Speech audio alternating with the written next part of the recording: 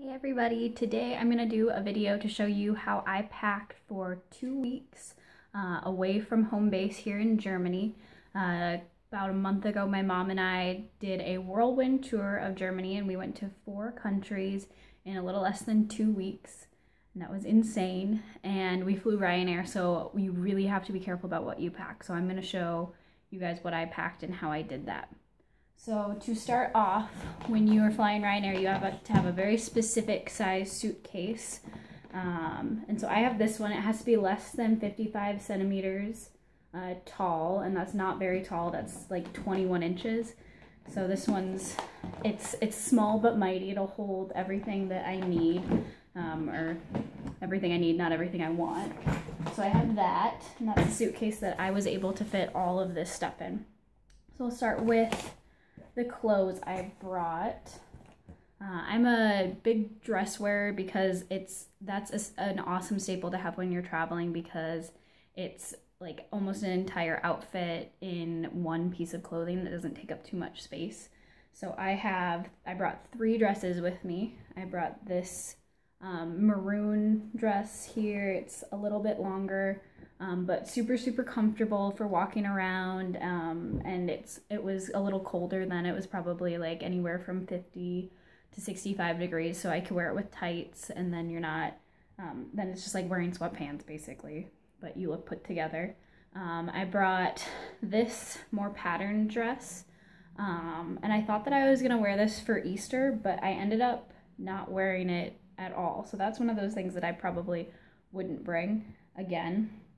I also brought this kind of simple gray dress. It's a little bit shorter, but I wore it with leggings or tights when I wore it, and it was comfortable and easy to wear. And then I brought about 4 or 5 tank tops to layer and put things over, and because I wear a tank top under just about everything, and I brought those in different colors. I have 2 black ones, a white one, a gray one. I think when we actually went, I brought another white one too. And then my staple while we're traveling, I brought probably 5 pairs of leggings, and like a pair of tights. And that got me through, and wore those under my dresses and everything like that.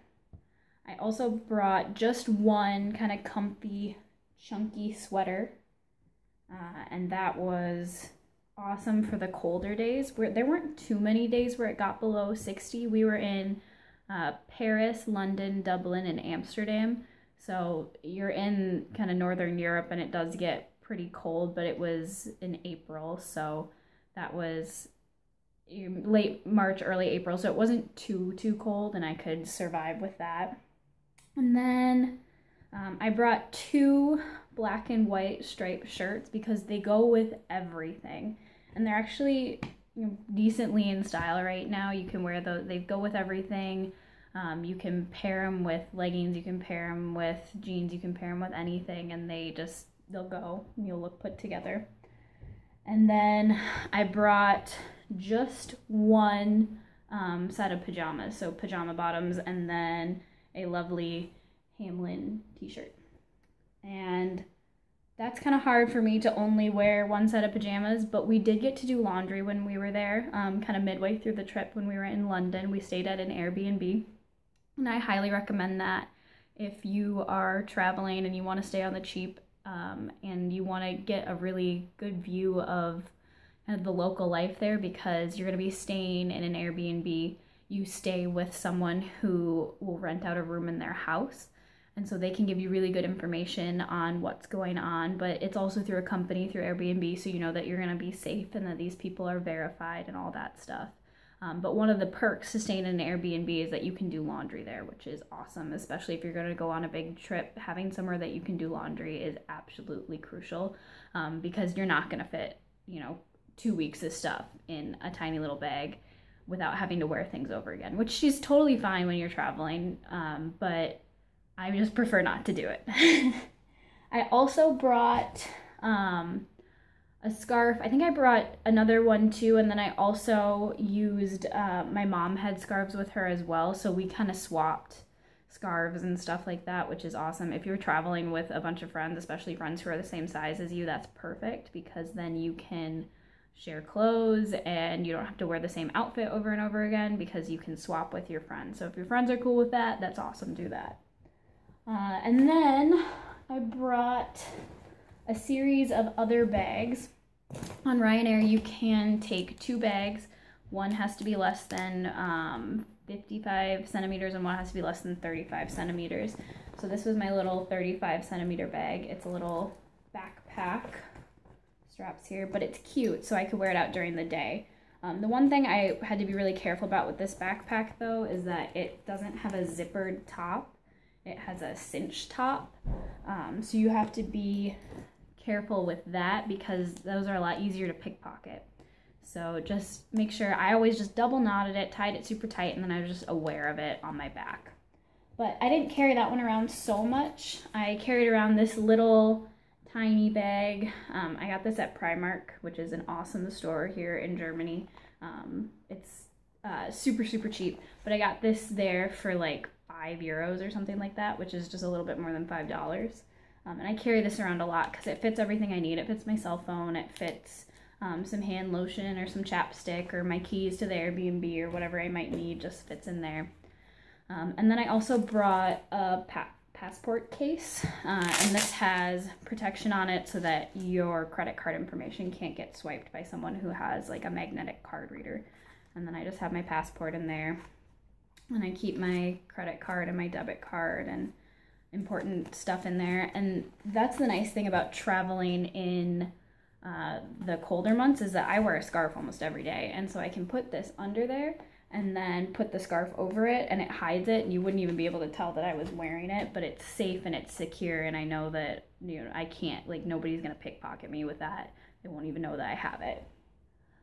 For shoes, I tried to only bring 2 pairs of shoes, and I would always wear these bigger combat boots on the plane or on the train because they don't pack down as easily. So I brought these to wear with my dresses, and anytime we went somewhere that was a little bit nicer. Obviously, you know, I'm not going to go into a 5-star restaurant wearing like combat boots, but it was enough to get me through, you know, restaurants and stuff like that that were a little bit nicer, and places that we went that were a little bit, you had to look a little bit more decent.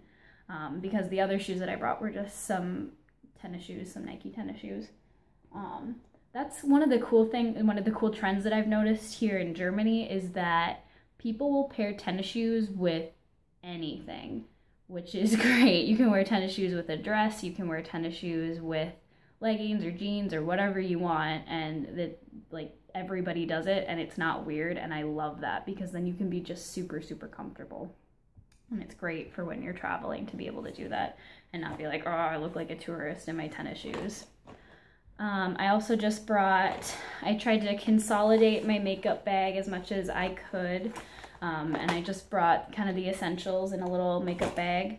And then I always have kind of a little toiletry case. This came with my luggage set. And I brought that too. And in here I just have my toothbrush and all of my little travel size. I have a travel size face lotion and toothpaste and shampoo and conditioner.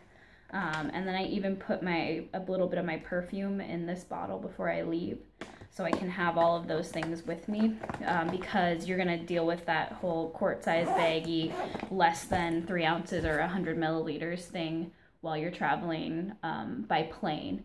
So it was really important for me to be able to fit everything in there. One of the nice things I've noticed about Europe too is almost every single airport has those quart size Ziploc baggies that you can pick up, and they're just free and they're there for you to use, which is awesome, because I haven't been buying them a lot here, and I think a lot of Europeans don't buy plastic bags the way we do in the US. So I had those. Those are available, but I have 1 or 2 that I brought with me when I came, and so I use those too, but they're available if you need them. And then the last thing I have sitting back here, I just brought one light jacket that kind of went with everything and was comfortable, and if it was colder I would put a sweater on, or my big scarf, or something like that, but it was usually enough to get me through. And there was a couple days where I didn't even need a jacket because it got up to almost 70 when we were in Paris. It was pretty warm, and when the last day we were in Amsterdam, it was right around 72, so that was awesome. But yeah, that's everything that I brought for 2 weeks. I know it might not seem like a lot, but it got me through, and I was able to do laundry. So I think my biggest tip is bring less than you need, except for in the socks and underwear department. I know I didn't show those, but I definitely brought them. And you want to bring a lot of those because everything else, just bring less than you need. If you really, really need something, you can buy it. It's not worth it to lug it around, but it is nice to have extra socks and extra underwear because then you know that you can kind of get by with anything. But that's all I got for this video, and I hope to see you next time. Bye-bye.